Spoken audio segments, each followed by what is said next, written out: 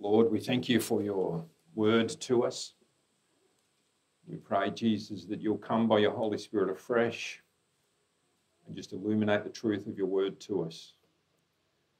Lord, as we go through this talk, I pray, Lord, that you'll speak to us by your Holy Spirit into our heart about the different issues that come up. For Lord, we don't just want to know about things. We want the truth of your word to become part of the way we understand reality, the way we live our life. We want your word to be in us in such a way that it affects the way we make decisions, the way we interact with people, what we say, what we do, how we live. Most of all, we wanted to hone our life so that we become a more useful vessel for you, a greater tool in your hands to the glory of your name. Amen? So we're looking at 1 Corinthians. I'm just going to summarise a few of the things in 1 Corinthians chapter 1. We're going to today try and get through 1 Corinthians chapter 2. So if you'd like to turn in your Bible to 1 Corinthians chapter 1. I'm just going to go over a couple of the verses to set our mind on some of the things that we've already looked at as we move into chapter 2, remembering that chapter 1, 2, 3, they're all on the same context of schisms within the church, division within the church. So you keep that in the background today. When I'm going through chapter 2, it can seem like disconnected from that issue, but Paul would obviously be saying this to that issue, so it's connected.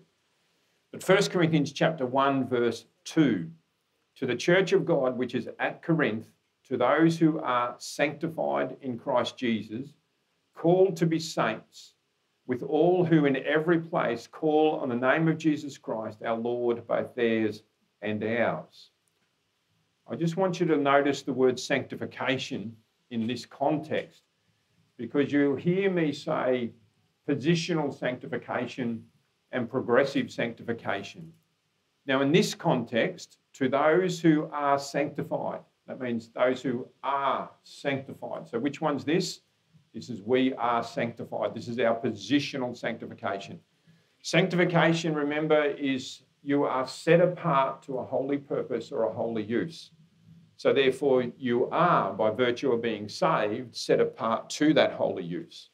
Progressive sanctification is then the progression of your capacity to lay down yourself, to give up your self-life, your personal ambitions and dreams and whatever else you may have in the natural, to fulfill that sanctified purpose. This is the set apart to a holy use. My life is now set apart as a Christian to a holy use.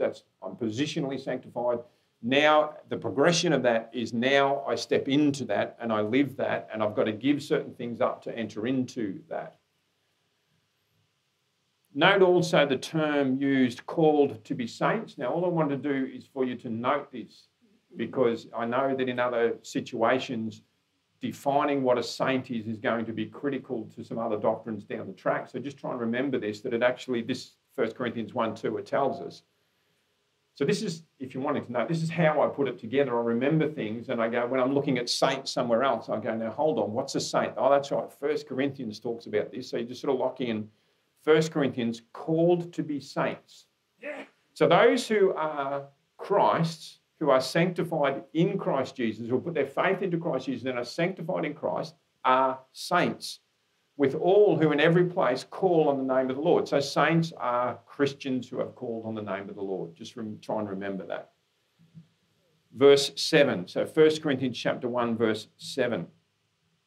So that you come short in no gift, eagerly waiting for the revelation of our Lord Jesus Christ. Now, the reason I've gone here is because I've said nothing about this verse really, and yet this is the verse that most will draw attention to when they exposit 1 Corinthians, because 1 Corinthians is often seen as the book to teach about the gifts of the Spirit. And so what better place to go for the justification of that? In that verse 7, it says, you come short in no gift. So therefore, the Corinthian church was exercising the gifts of the Spirit and they had come short in no gift, which means we're going to find out as we go through this book the gifts of the Spirit and what Paul might have to say about them at Corinth. Verse 8, who will also confirm you to the end, that's the Lord Jesus, who will confirm you to the end that you may be blameless in the day of our Lord Jesus Christ. What a great hope. Just have a look at it if you've got it in front of you, because it's good to read it and see it and just absorb this. Jesus Christ will confirm us to the end. So if we truly believe we're coming into the end, we're going to face some difficult times that I do talk about it. But it says, in that difficult time, he's going to confirm us. Now, confirm us means establish us and everything like that. That we'll be kept by him, kept for him, established in him. That doesn't mean we won't suffer in the natural. We might suffer in the natural, but we're kept in Christ. That we'll be blameless before him in the day of our Lord Jesus Christ. And the day of our Lord Jesus Christ is the day of his return, when everything changes. I also wanted to draw your attention to 1 Corinthians chapter 1, verse 29, which I didn't finish off well last week, in that no flesh should glory in his presence, but of him you are in Christ Jesus, who became for us wisdom from God, righteousness, sanctification, and redemption. We covered that last week, but it's verse 31, that as it is written, he who glories, let him glory in the Lord. With humility, with understanding that there is no good thing dwells in the flesh or the mortal body, so therefore you can't bring anything of any worth. Therefore, all glory, all honour, all praise will be unto the Lord Jesus Christ and no one else, not even yourself. So when you're feeling very chuffed about yourself, just remember there will be no glory given to you for whatever you think you've just achieved. All right? It's our honour to serve. And when the Lord does, we see great things. Like I've seen miracles happen through prayer and stuff. You look at it and go, what an honour that the Lord has worked and he's included me in what he's doing here. That's a blessing to us. We have our blessing because the Lord has used us. The Lord has honoured us with being a vessel for him, a tool in his hand, an ambassador for Christ. I'm going to be working my way through 1 Corinthians chapter 2, so it's only a short chapter, 16 verses. So we'll read the 16 verses and then we'll go back through it. 1 Corinthians chapter 2, that's 2 Thessalonians, that's not going to be much good. Chapter 2, 16 verses, yep. And I, brethren, when I come to you, did not come with excellence of speech or of wisdom, declaring to you the testimony of God. For I determined not to know anything among you except Jesus Christ and him crucified.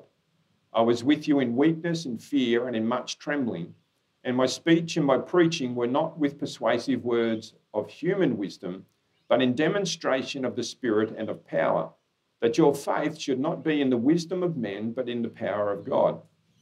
However, we speak wisdom among those who are mature, yet not the wisdom of this age, nor of the rulers of this age who are coming to nothing.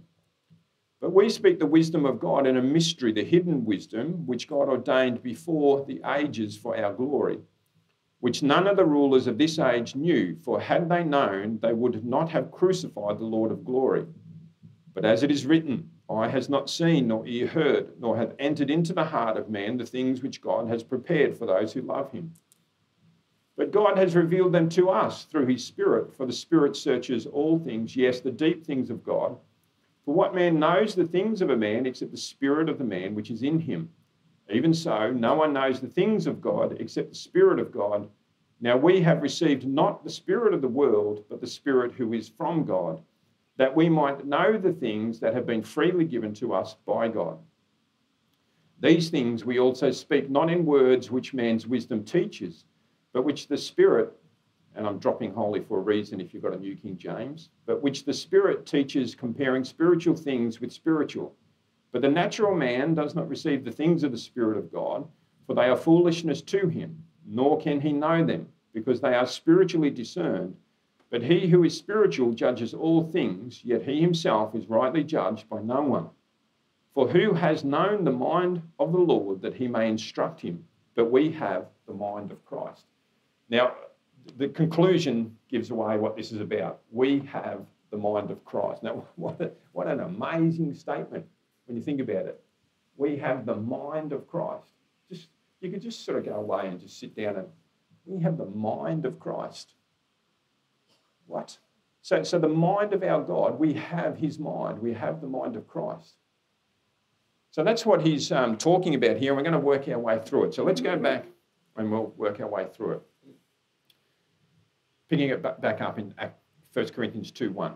And I, brethren, when I came to you, did not come to you with excellence of speech or of wisdom, declaring to you the testimony of God. And we dealt with that a bit last week. Did not come with the wisdom of words, the wisdom of human philosophy. He came in the simplicity of the power of the gospel. Verse 2. For I determined not to know anything among you except Jesus Christ and him crucified. I was with you in weakness, in fear, and in much trembling. So it's important for us to pick up, never get beyond this statement, Jesus Christ and him crucified. If you start to feel like you're getting off into too much into like end time prophecy or too much into figuring out this Greek word, or, you sort of get too far, you've got to come back and go, Jesus Christ and him crucified, dead, buried, rose again. But verse 3, I was with you in weakness, in fear, and in much trembling. Now remember, this is a literal statement. Remember, this is the Corinthian church. So we go back to Acts chapter 18, verse 8 to 10. Remember what happened to him in dealing with the Corinthian church. I'll just read it for you, Acts 18:8. Then Crispus, the ruler of the synagogue, believed on the Lord with all his household, and it's most likely Paul who converted him. And many of the Corinthians, hearing, believed and were baptized. So Paul was causing trouble for the synagogue, for the Jews, for the people there who were trying to follow the old ways. He had converted their priest. He had converted many amongst them. Verse 9, now the Lord spoke to Paul in the night by vision, do not be afraid, but speak and do not keep silent. So God knew that Paul was afraid. This is a rough town, we're about to find out. And he knew that. So the Lord came and gave him encouragement. Don't be afraid, Paul. Don't keep silent out of fear, speak. Now that's why it's okay for him to do this. It's not okay for us to assume that we should do the same thing. When we know that there's a crowd against the Lord and a mob, don't just stand up and preach to the mob thinking that you can claim the same promise as Paul in this chapter. No, the Lord came to him and gave him specific instructions. You keep speaking. There may be times where we go, that's foolish, keep quiet, unless the Lord says, speak. Verse 10, so Acts 18:10, for I am with you and no one will attack you or hurt you. So therefore he knew that there was a danger of him being attacked. For I have many people in this city. That's Acts 18:10. I have many people in this city. In other words, you're not on your own. And I've highlighted that in my notes because that's an encouragement to us going into the end. There might be times that you feel like you're alone. But remember, God has many people, and he'll have many people in the city and the town, and he can cause his people to meet when they need encouragement.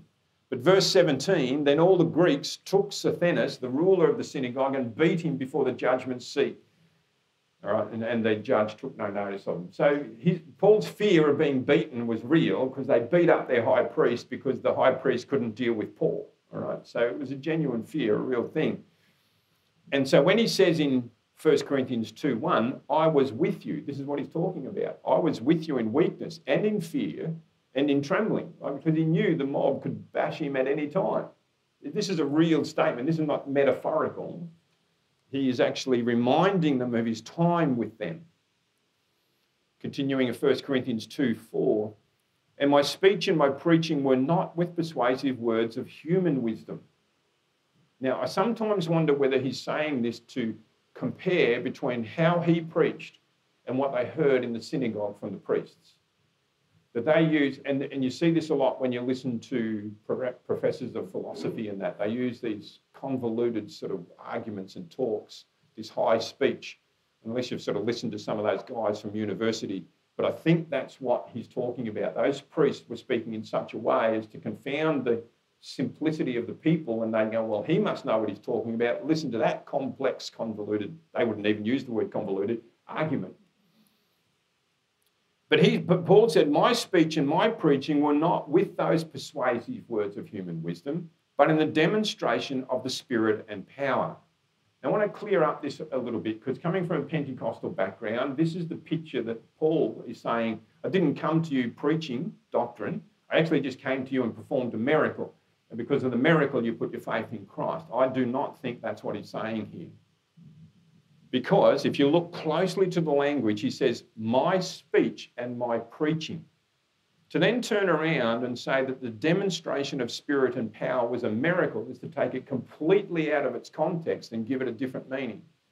So what he's really saying is my speech and my preaching were in demonstration of spirit and power. Not a miracle of healing or deliverance or anything like that. My speech was in miraculous power. In context, that's what it's actually saying. So what is this demonstration of the Spirit and power? We see that in his speech, it's connected with his preaching. It'll become clear as we go on, because I think that's what he's going to unpack. That's the Spirit and the power in the preaching of the gospel, and a particular part of the gospel. Continuing in 1 Corinthians 2:5, that your faith should not be in the wisdom of men, but in the power of God. Now, see, this adds further weight to it, because we don't have faith in the power of God to perform a miracle. That's not what this is saying. It's talking about saving faith in God. And then therefore the power of God in salvation. It's not talking about a miracle. So if Paul is talking about faith, which he is, that your faith should be in, our faith being in something, and that faith should not be put in the wisdom of man, then the faith of the believers should be placed in the power of God. Now, that sounds like the sort of language and thinking of salvation and the gospel, that our faith should be in the power of God, not the wisdom of man. So this is not talking about performing miracles or miraculous working power. Now, I'm sure Paul did that, but I don't think that's what he's talking about here. This power here is the power to save and raise one from the dead, not the power to perform a miracle. Because Corinthian church is often used as the book for spiritual gifts, people assume here that Paul is talking about the power gifts, which would then be, you use the power gifts, remember, you come short in no gifts, so therefore you're putting your faith in the power of God. He would have no need to say what he's saying.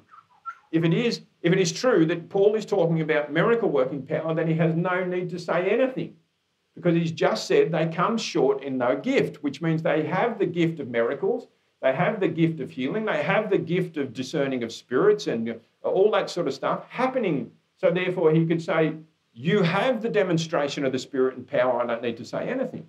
But if he's come to them and says, don't put your faith in the wisdom of men, but in the power of God, he's not talking about that power. They had that power. He's talking about you've missed it in regard to you're believing the philosophy of people, you're believing the words of people. So hence you're saying, I'm of Paul, I'm of Apollos, I'm of Caiaphas, I'm of Christ. You're getting caught up in the words that people use. Like Paul may have been a better preacher than Peter. And Apollos may have been better than Christ. You know, like in terms of the philosophy of men and the convoluted sort of words. So they're getting caught up in something else. He says, no, stop. Let your faith be in the power that's in the words that Paul used. And he's saying, I came to you without those philosophical words and with power. Now, I believe this is often mistaken for Paul saying that people come to faith in Christ because Paul performed a miracle. And I don't think that's what Paul is saying. I'm sure that happened.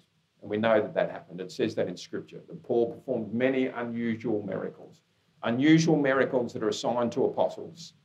The sort of miracles that you and I are not likely to perform. And if they do happen by our hand, it'll be by the grace of God in a moment, like a gift. It'll be done in a situation because God is manifesting something. These guys moved in miraculous power because they were apostles, very different. Healing here, healing there, praying. Like they had, I think, within themselves the capacity to perform miracles as these apostles to confirm the message that was about to go out. Very different than anything you see today. So I'm sure that happened for him, but I don't believe that is what he's talking about here. The clear focus in this section is right back at the start where he said, Jesus Christ and him crucified. So that's what he's drawing their attention back. So where does he think the Spirit and the power are? Jesus Christ and him crucified. So that's what he's talking about, the power of the cross, the power of the gospel, the power of salvation. This means that we can come to people with the same demonstration of power. This is why I'm bringing it up. Because in Pentecostal circles, when you get the feeling that you need to perform a miracle, in order to bring somebody to Christ, then you start to put yourself under pressure to pray for people to see a miracle. That's not what he's talking about here. You have the same access to the same demonstration of the Spirit and power because it's the same cross, the same Christ, the same gospel, and the same salvation. So therefore, you can come to people in the demonstration of this Spirit and power. It's not unique to Paul. That's why Paul is saying, I count all things rubbish. He's bringing himself down to say, don't have faith in all these men and all these philosophies. Just rely upon the Spirit and the power of the cross of Christ. I preach him and him crucified. This means that we can come to people with the same demonstration of power because the demonstration of power is Jesus Christ's power over death by his resurrection from the dead. Now, we receive this promise. You might want to turn to this. Romans chapter 6, verse 1 to 7.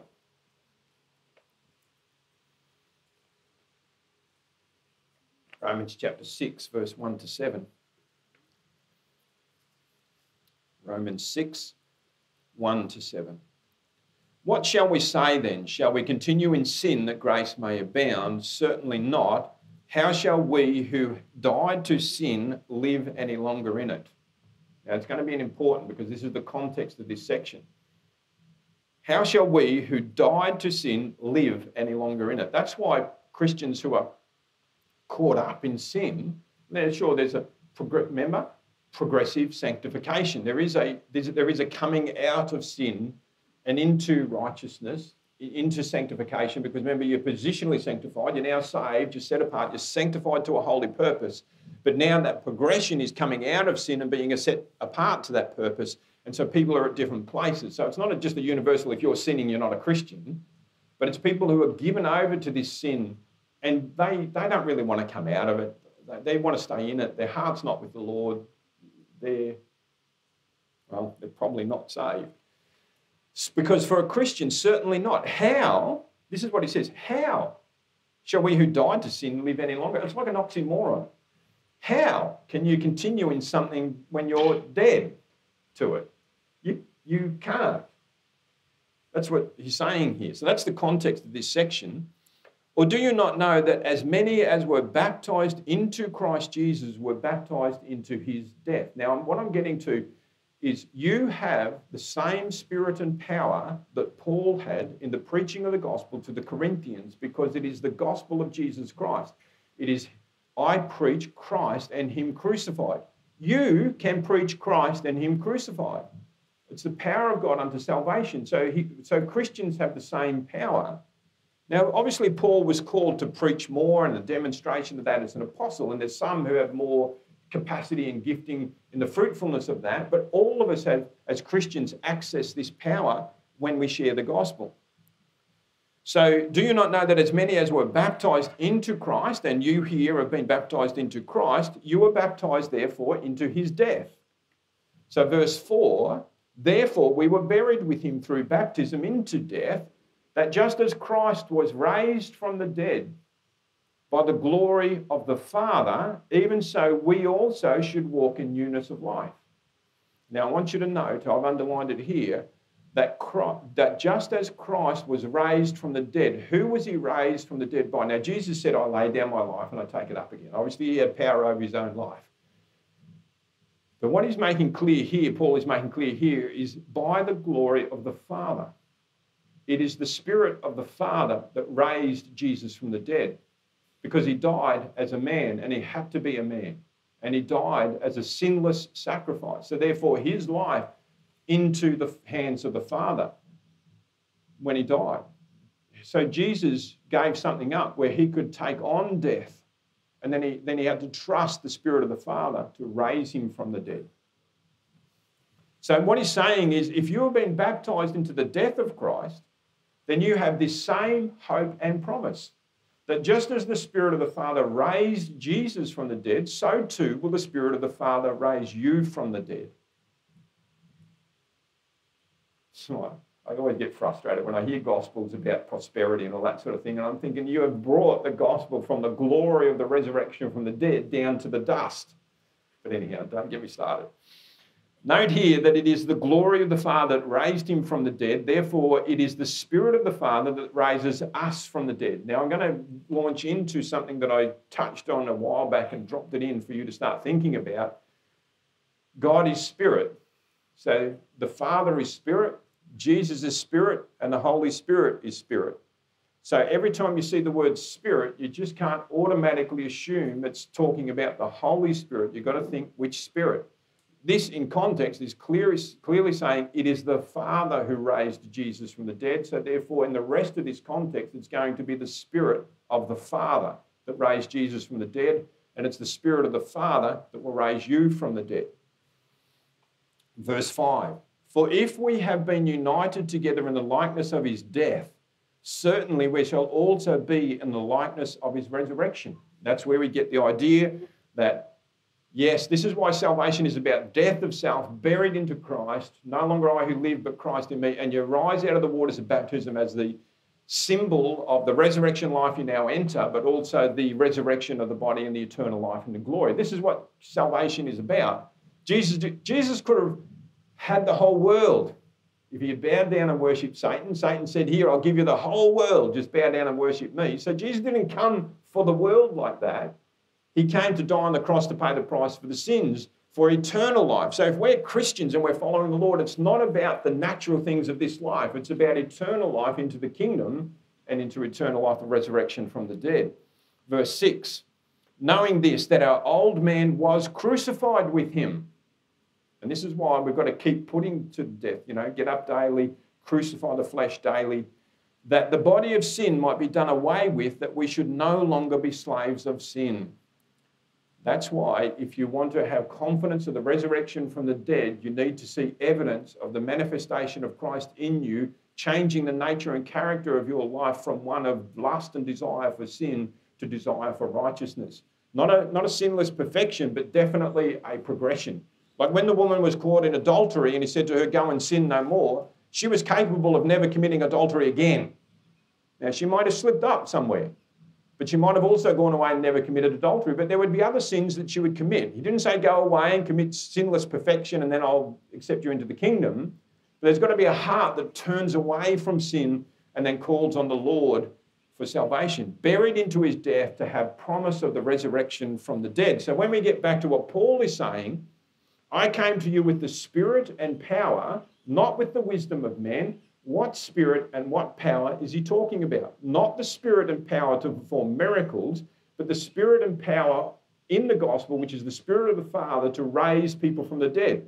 So when you preach your words, as you explain this to people, your words have the spirit and power, which is the resurrection from the dead by the power of Christ. As Christ was risen from the dead, so you too can be raised from the dead by the same Spirit. If you are born again, baptized into the death of Christ, which is the big part, I think, which is missing in a lot of Christendom today. Just put up your hand and ask Jesus into your heart is not this process, is it? The process is death to self and life in Christ. Continuing back in 1 Corinthians chapter 2, verse 6. However, we speak wisdom. So even though he says we don't speak wisdom, it's based in the spirit and power of the gospel. He then goes on and says, but we do speak wisdom. But it's not the wisdom of the world. It is the wisdom that is spiritual wisdom.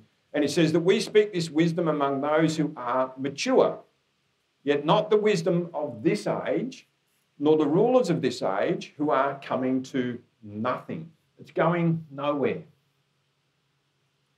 Wisdom and knowledge that helps one move towards maturity is used by Paul. So therefore there is a progression of understanding of the word, a progression of knowledge, a progression of this power. He uses knowledge and wisdom to help the mature and those who are coming to maturity. But this wisdom is not the wisdom of the world, and we covered this a lot more last week. Now the church, this is why I say the church makes a mistake when it picks up cultural trends and combines them with Christianity. Remember, the philosophies of this world, the wisdom of this world is coming to what? Nothing. So when we pick up the philosophy of the world, we pick up something that is nothing. It's leading to nothing. So why does the church tend to pick up cultural things and become part of the church, and I'm talking more about Christendom. So the church makes a mistake when it picks up the cultural trends and combines them with Christianity. Picking up the causes of the world is a mistake.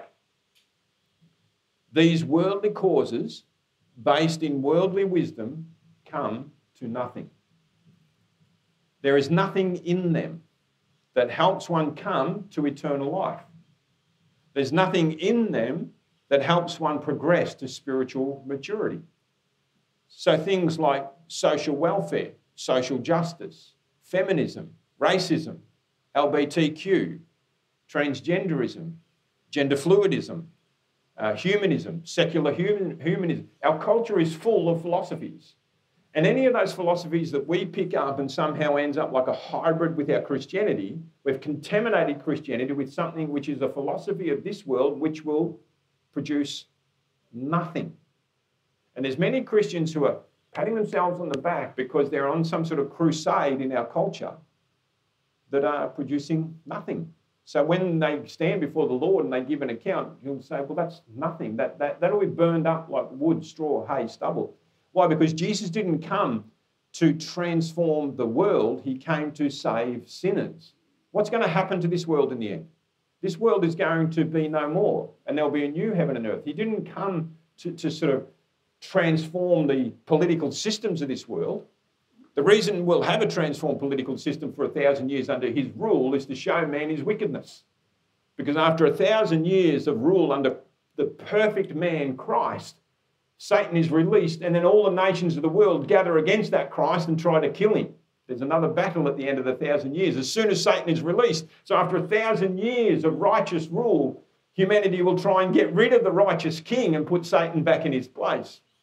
The 1,000 years is to fulfill all that sort of prophecy. It's the same thing for man to see how wicked it is, that in the end he's still going to do it. That when God says there's no more heaven, there's no more earth, there was no place found for them anymore, and there'll be a new heaven and earth, everybody will know that that is completely justified. No one will be able to say to him, but we didn't experience life in this world with a good ruler. If we had better government, well, the world is going to have the most perfect government system they possibly can in all of existence under Christ for 1,000 years. And then they're still going to want to displace him from his throne and put Satan back in his place. The wickedness of men. All right, so there's nothing in the world that is of any eternal value. And there's nothing within the natural man that has any eternal value. All glory, all honour, all praise unto the Lord Jesus Christ.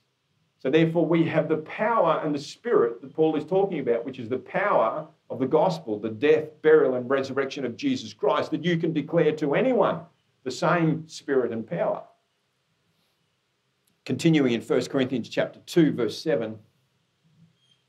But we speak the wisdom of God in a mystery, the hidden wisdom which God ordained before the ages for our glory, which none of the rulers of this age knew, for had they known, they would not have crucified the Lord of glory. I want to talk about this mystery, because I see a lot of stuff online that really overemphasizes this mystery business, to the point that they say that there's a completely different gospel for Christians under Paul, like as if Paul preached a different gospel than Peter, because one was to the Jews and the Gentiles, and there's this mystery of a gospel to the Gentiles. People just get this way out, so I'm just going to explain to you this mystery. It's quite easy, it's quite straightforward.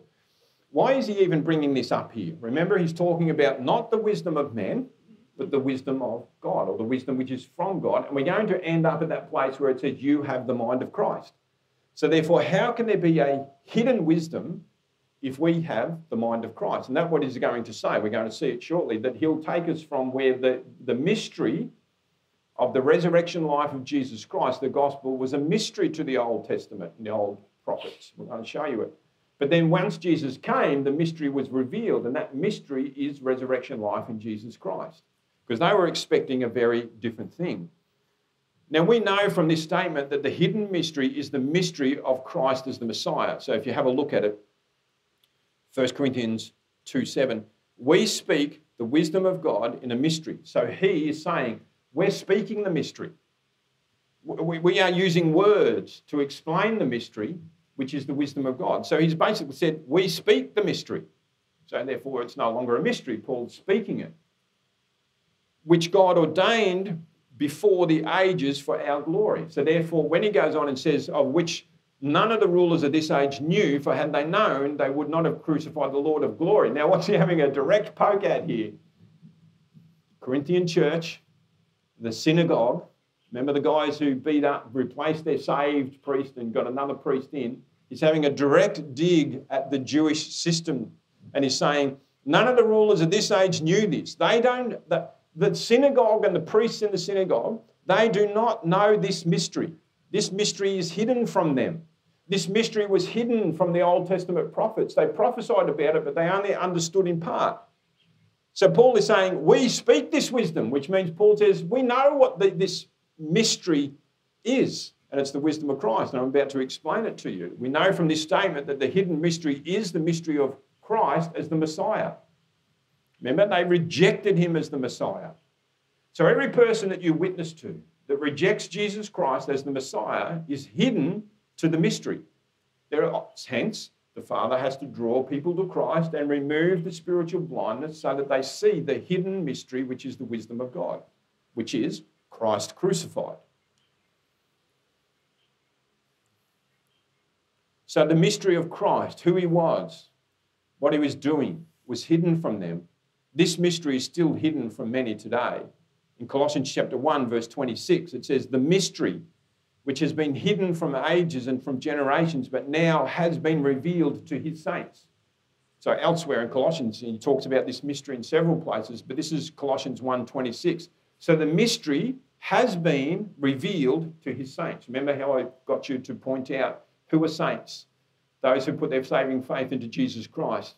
There and now and forever. All of them are saints. That means if you put your saving faith in Jesus Christ here, you are a saint, which means then that the hidden mystery of the ages for generations has been revealed to you as his saint. How can I say that? Because you have put saving faith in Jesus Christ, that he was dead, buried, and rose again. So therefore you'll put your faith in the mystery which was hidden, which was Christ crucified. Which is why you can preach with the spirit and power of Paul, because the power is Christ crucified, the hidden wisdom, the hidden mystery that you now know because you are saved. I think what this does for me is it makes me realise don't take for granted what you see as self-evident. It's hidden from people. By God's grace, he has taken away the blindness so we can see this in Jesus Christ. Note, the Corinthians were called saints. I went through that, sorry. So Colossians chapter 1 verse 27 also says, to them, that's saints, God willed to make known what are the riches of the glory of this mystery. So God determined to make known to the saints, because that's the context, the richness of the glory of this mystery among the Gentiles. And it says in Colossians chapter 1 verse 27, it tells us what the mystery is. Among the Gentiles, which is Christ in you, the hope of glory. That's the mystery. The mystery is, how can God dwell in you? That was absolutely foreign to, and that is foreign to every religion in the world. That is foreign to Judaism. That is foreign to all these religions. The mystery is that Christ himself can live in you. That's why we preach the power of the gospel. Jesus Christ's death, burial, and resurrection. That as you are baptized into his death, therefore the same power, which is the Spirit of the Father, which raised him from the dead, is the same power, the Spirit of the Father, that will raise you from the dead. And how does this all happen? This is the mystery, Christ in you, the hope of glory. Now, if this is the mystery, this is the centre of your faith. So if you don't get confused by a lot of stuff that goes on in church and Christianity. This is the centre of your faith. Intimacy with the Lord Jesus Christ. In this truth of the word and the power of the Spirit. Christ in you. Jesus Christ, if you were a born-again believer, is in you. So then you stop and meditate on that. God is in me. God is with me. That's the mystery that no other religion can offer. No other form has anything like this. And how do we know this is true? because we see the transformation of people's lives.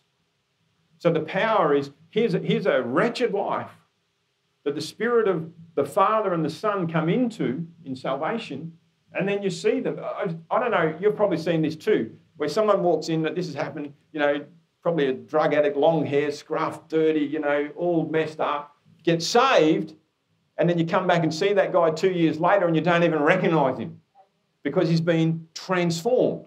The Spirit of the Father and the Son have come into him, and now the power to the resurrection life is in him, and he changes.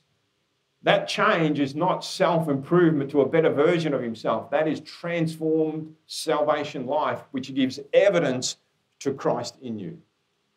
And many of you have seen that. That's the power Paul is talking about, not the power to perform a miracle. Because if it's the power to perform a miracle, then only miracle workers can do anything. And that's the problem. And it makes an elite out of miracle workers. Paul tells us that the hidden mystery is the mystery that is only hidden to those who are perishing, but revealed to those being saved, which is Christ in you, the hope of glory. Now, still in Colossians chapter 1, verse 28, him we preach. So this is what we preach. Him we preach. Warning every man and teaching every man in all wisdom. So we don't preach social welfare. We don't preach social justice. We don't preach sexual equity or whatever in the LGBTQ. And we don't preach you can have any gender you like. We don't preach the worldly message. We preach him, Jesus Christ, and him crucified. Warning every man. Let go of the philosophies of this world because they are coming to nothing. And teaching every man in all wisdom, which is the spiritual wisdom, that we may present every man perfect in Christ Jesus. Now that perfection is positional sanctification, justification. You have a position, don't worry, if you're still struggling with sin, you're still going to be presented perfect because it's in Christ. But then as you progress to maturity, you see the nature of Christ manifest in your life as you die and you progress towards spiritual maturity, some 1, some 5, some 10. Some 10 cities, some 5 cities, some not at all. All right, progression, you still need to progress. I just want you to absolutely get out of your mind the idea that every Christian is going to get the same thing in heaven. That's that idea. I believe in Jesus, I'm going to die, I'm going to go to heaven. That's what happens to all believers, so all believers get the same thing. That's not biblical. So therefore, yes, you will be presented before the Lord completely without any concern because you'll be perfect in Christ Jesus. But there's a need to progress in sanctification for what's there. We're not going to be just sitting on clouds. Everybody gets their assigned cloud and harp. Because if that's the case, then all you have to do is believe in Jesus. Let's go fishing. It just doesn't work that way, does it? You intuitively know that this is not a faith that says, I believe in Jesus, I'm going to get everything, just do what I want until I die or he comes. That's a trick of the enemy. So here we have been made perfect, which is positional sanctification. We are also pressing on to perfection, established in progressive sanctification. And to make sure you understand this, Philippians chapter 3, verse 12 to 14. Philippians 3, 12 to 14, it literally says, not that I have already attained or am already perfect. All right, so this seems a contradiction, doesn't it? Because it says in Colossians that we may present every man perfect in Christ Jesus. But then he says, not that I have already attained or am already perfect, which means that Paul, if he died at that point in time, there's something about him where he says, I'm not perfected. And yet they preach to every man that they'll be presented perfect in Christ Jesus. Notice the difference between Colossians and Philippians. One says, in Christ. The other says, press on. So Philippians 3:12, not that I have already attained or am already perfected, but I press on, that I may lay hold of that for which Christ Jesus has also laid hold of me. So in Colossians chapter 1, is it 1:28? Yeah, Colossians 1:28, every man perfect in Christ Jesus. So we're laying hold of that for which Christ has laid hold of us, which is Colossians. Christ has laid hold of us, which gives us positional perfection in Christ, because he is perfect. So that's positional sanctification.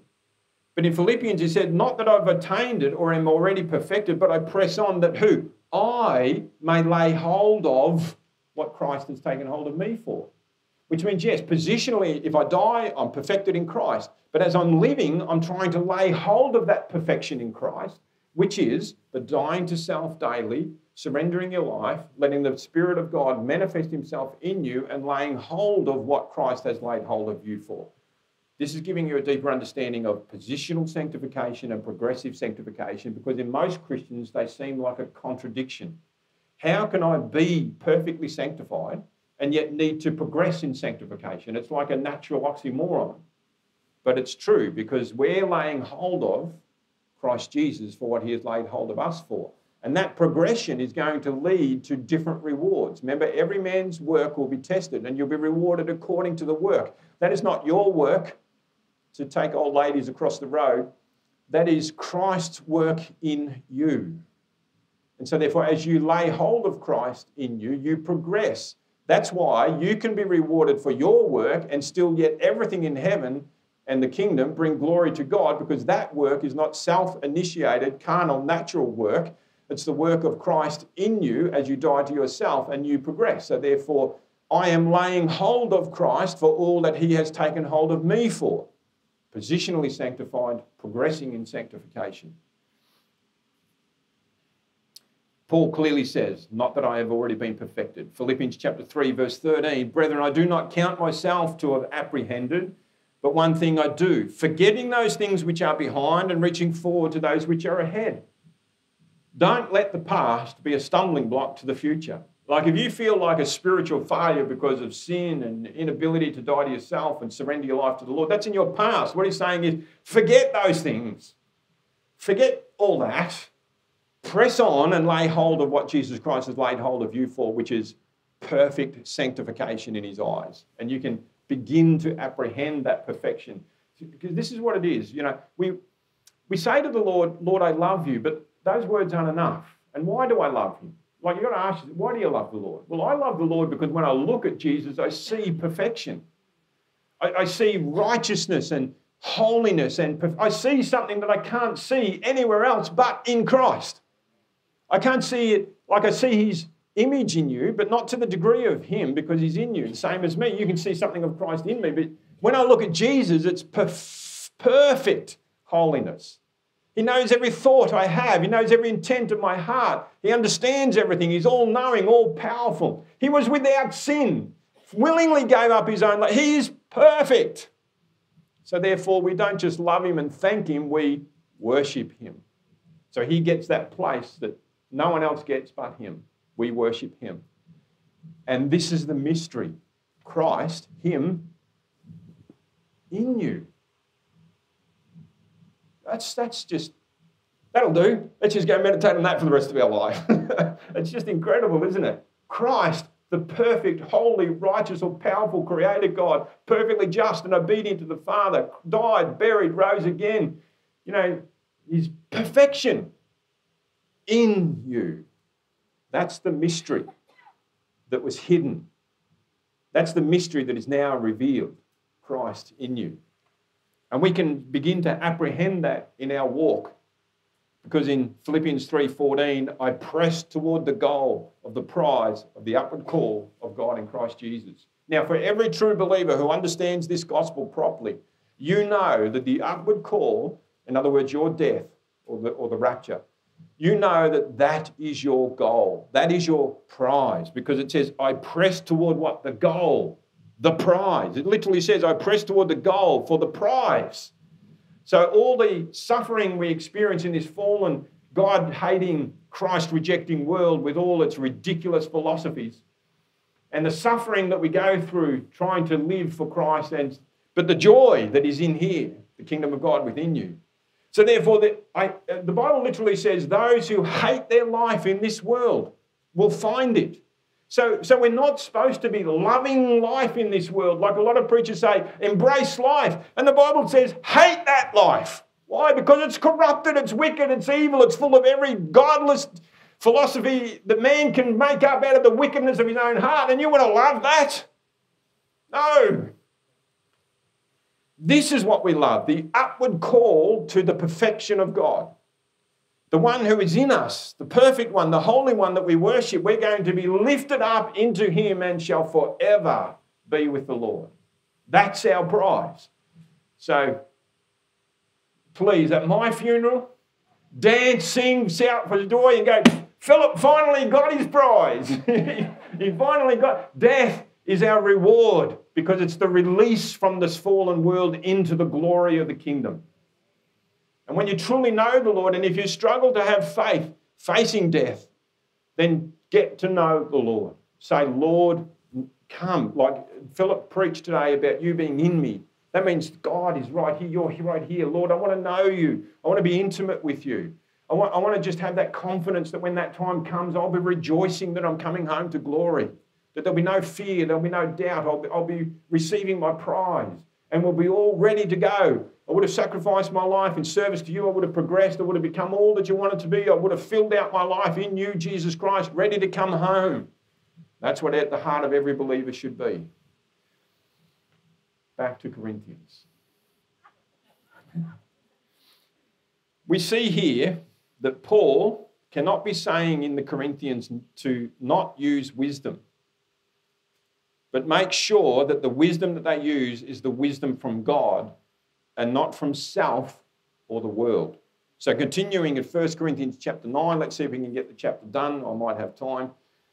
But as it is written, eye has not seen, nor ear heard, nor have entered into the heart of man the things which God has prepared for those who love him. Now, people often use this verse to talk about God having personal plans for your life, like marriage, work, home, etc. The context put this in a very different place. This is not a verse for your personal life.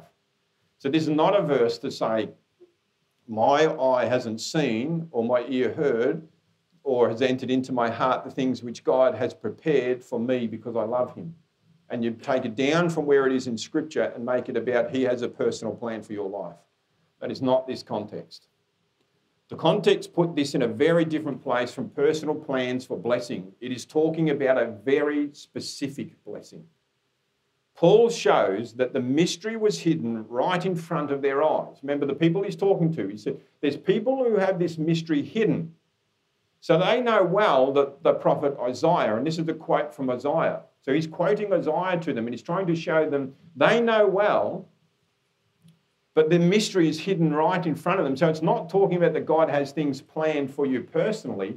It's talking about God had things planned, the hidden mystery, which the prophets didn't fully know and the priests in the synagogue don't understand, but Paul has revealed to you because he's spoken the wisdom. It's talking about that. That's the context. So that is the thing which didn't enter into the heart of man, nor entered into the heart of man, the things which God has prepared for those who love him. What has he prepared for those who love him? I've just been through it.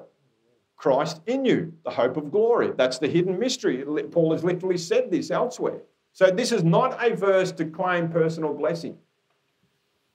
Now, we're going to go and have a look at Isaiah. And yeah, I'm not going to get through all this. We're going to have a look at Isaiah chapter 64. And I encourage you to turn there. And I'll probably just have to finish here because there's so much in this.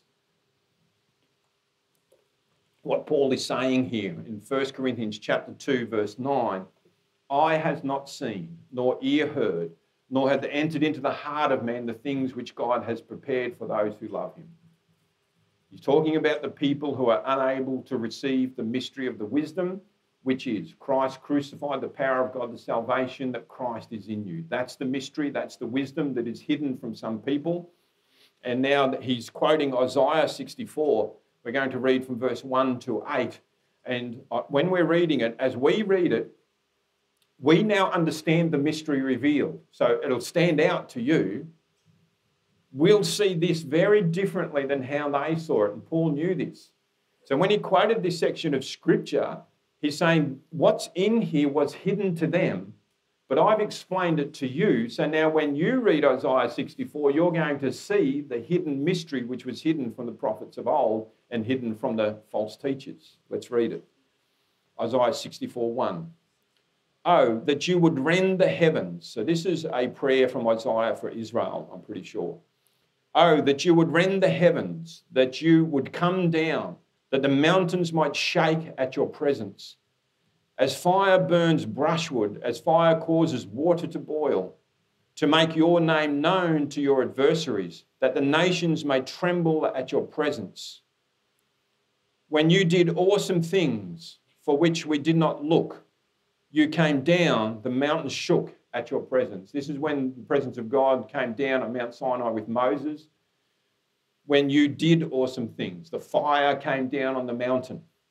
And so what Isaiah is praying is that you would do this again, that you would rend the heavens, that you would come down, that the mountains might shake again at your presence.